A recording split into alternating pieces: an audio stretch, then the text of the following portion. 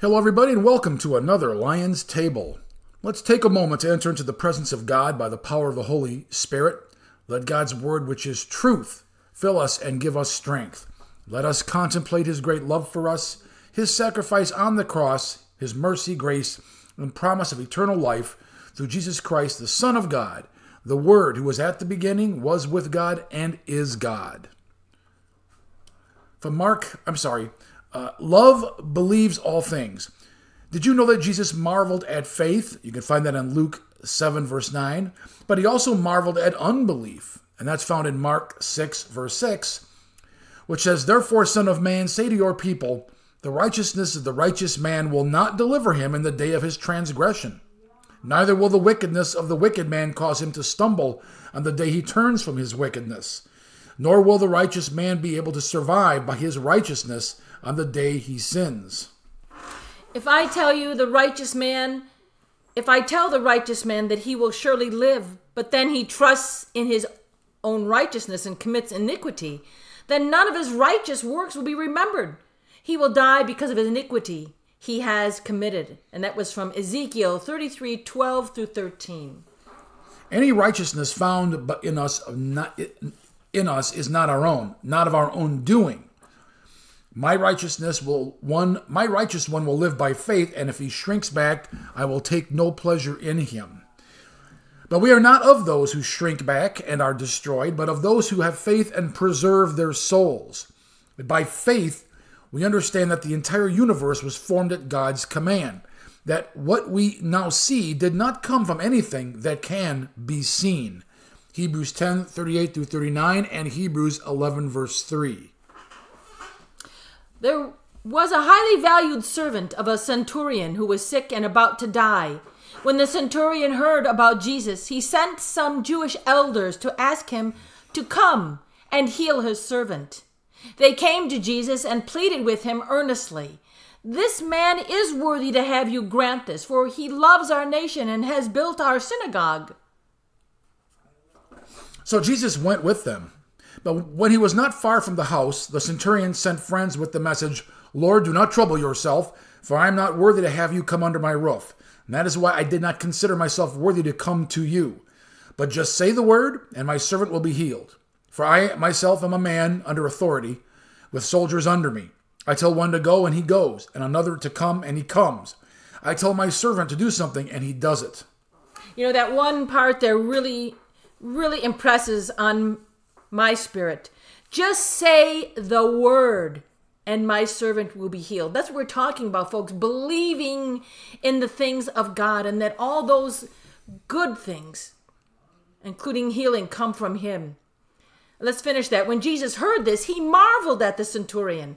Turning to the crowd following him, he said, "I tell you, I have not even in Israel found such great faith." And that was a reading from Luke 7, 2 through 9. We should wonder, when the Son of Man comes, will he find faith on the earth? To some who trusted in their own righteousness and viewed others with contempt. Jesus also told the parable of the Pharisee and the tax collector. The first thought highly of himself, and the second thought little of himself. In fact, unrighteous and undeserving, lastly referring to himself as a sinner. Luke 18, verses 8 through 13. The point being, God sees with what disposition and design we come to him. And that was about the centurion. Jesus could see what disposition and design the centurion made that request to have his servant healed. In Luke 18, about the Pharisee and the tax collector, what the Pharisee said shows that he trusted to himself that he was righteous. We may suppose he was free from gross and scandalous sins. All this was very well and commendable. Indeed, he went up to the temple to pray, full of himself and his own goodness. The favor and grace of God he did not think necessary.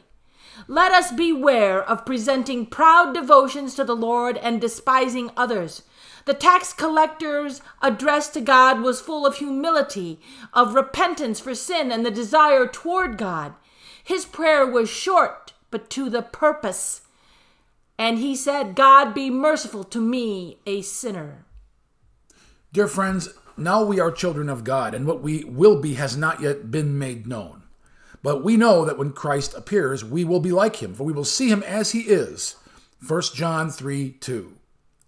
The Word who was at the beginning, was with God, and is God, is the one true living God who is all-loving, all-merciful. Love believes in all such things as love is from God, as well as our being, our joy, our faith, our salvation. Amen. In closing, a reading from 2 Timothy 2:8-15. Remember, Jesus Christ, raised from the dead, descended from David, as proclaimed by, and this is obviously Paul talking, my gospel, for which I suffer, to the extent of being chained like a criminal. But the word of God cannot be chained. For this reason, I endure things for the sake of the elect, so that they too may obtain the salvation that is in Jesus Christ with eternal glory. This is a trustworthy saying. If we died with him, we will also live with him. If we endure, we will also reign with him.